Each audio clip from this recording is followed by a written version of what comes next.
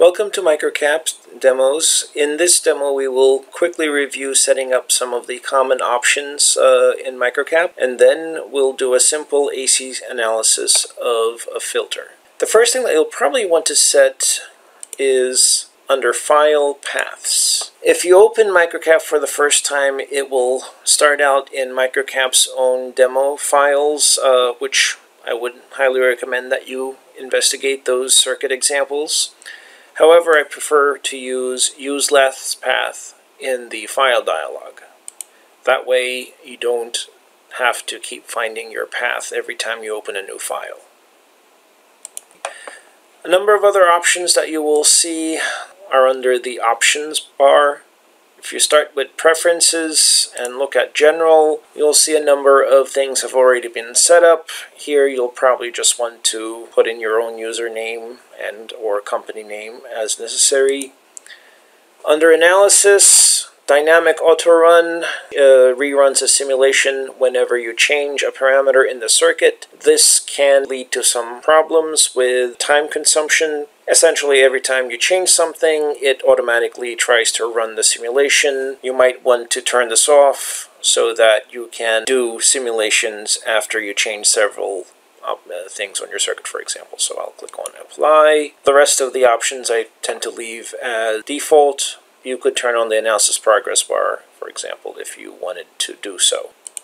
Under Circuit, I tend to keep the default options. I don't change anything there. Autosave might be an option that you want to implement yourself. For example, autosaving circuits before running analyses might be helpful. I tend to keep most of the other settings in their default values. Default properties for new circuits essentially gives you a lot of graphical user interface information, colors, fonts, grid text, and so on. I tend to leave these again at their defaults. Under globals, spice type, I tend to leave that ambiguous because that will allow Microcap to choose whichever is useful. Everything else I leave in their default values. User definitions, measure definitions, they'll bring up several .lib files where you can manually change stuff. Again, I do not change those and leave them in their default values. Go ahead and open a new file. Again, now that I've changed to my last used file, it brings up whatever I opened last. I'll go to the libraries and go to the file for this demonstration. Here we have a simple RC filter. Essentially, this is going to be a bandpass filter. If you notice, circuit element C1 is currently disabled. When I hover my mouse over it, it says disabled, it's grayed out.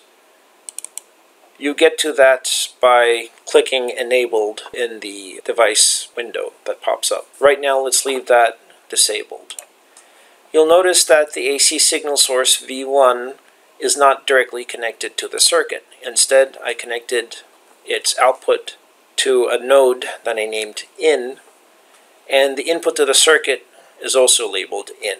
So essentially, these two wires are the same node, even though they're not physically connected on the schematic. The circuit consists of a 470 nanofarad capacitor connected in series with R1, which is 1 kilo ohms, and R2, which is 10 kilo ohms. So let's do an AC analysis of this circuit. We'll go choose AC. The frequency range will again be logarithmic. We'll go from 1 Hertz to 100 megahertz, which is not necessary. Let's do 1 megahertz. We'll correct the X range and Y range to auto always, and run the simulation. As you can see, this circuit exhibits a high pass filter characteristic. Since the capacitor is in series, it does not let through DC voltages, and as a function of the RC time constant, we have our 3 dB cutoff frequency. We can use the cursor mode to identify that 3 dB cutoff frequency. At 1 megahertz, the output is at -827 dB. So if I were to go find, I can use the the arrow keys to move back and forth. The 3 dB frequency of this circuit is essentially 30 Hertz.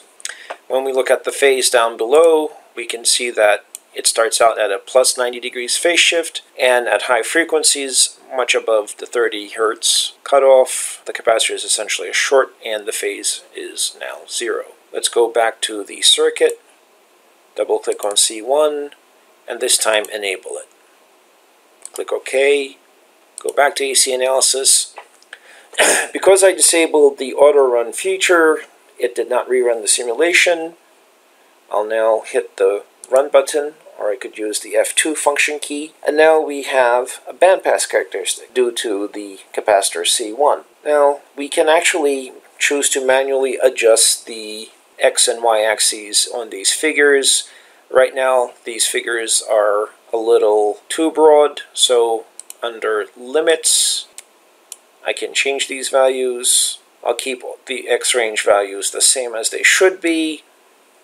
30 dB is more than enough to show the insertion, so the Y range, the maximum will be 0, the minimum will be minus 30 dB, and let's use 5 dB steps. Likewise, we can do plus 90 to minus 90 with 30 degree steps for the phase. Let's click Run Now, and now we can see the characteristics of the circuit much clearer.